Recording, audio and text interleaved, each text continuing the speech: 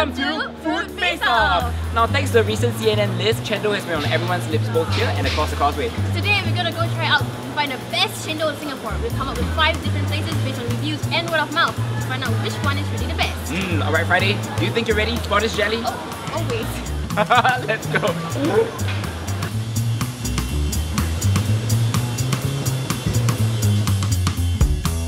Okay, so Four Seasons Chendol at Toa Payoh Lorong 8. Let's go!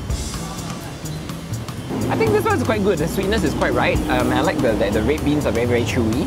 You're right, it's not very sweet. Which is good for people like who don't really want something too sweet. It's a very good dessert. Overall, it's a very light dessert. It's not too much, it's not too jalap. Yeah. Just nice. I think it hits the spot. It does its job as a chendol. I wish there was more of the green jelly. Not enough.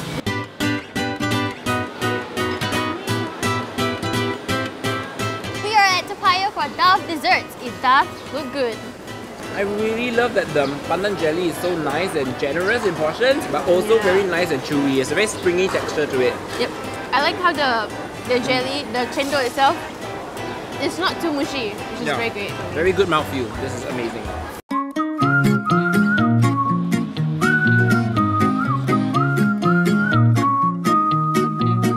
Now we are at Geylang Serai for this famous chendol. Look at the generous portions. Don't need to really dive in there. You look at it, you know it's chendol. The chendol isn't hiding under a lot of ice. Yeah.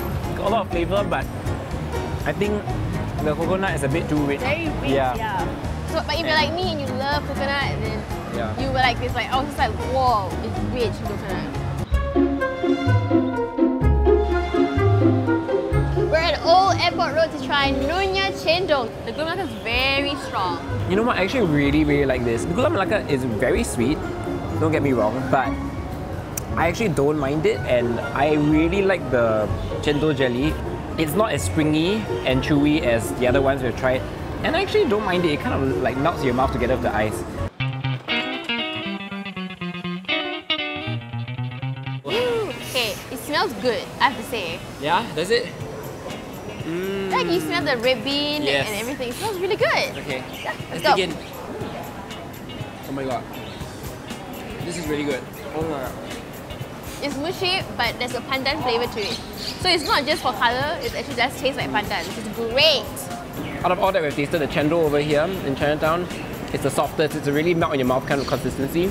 And the red beans initially a bit annoying because they're mashed up, so it's a bit hard to scoop it up. Correct. But once you put them in your mouth, oh my god. Ah, that was so good. So good. Okay, out of all the places we tried today, Samjo, which is your favourite? It's a really tough choice, but I would have to say that my vote goes to Old Airport Road's Nyonya Chendol. Okay. I mean, they were really generous with the ingredients, and they struck a very fine balance between all the ingredients as well. You know, the chendol jelly was the right amount of soft. It just went down my mouth so easily. You know how I love that. Yeah, we do. And the red beans are so nice and chewy and sweet.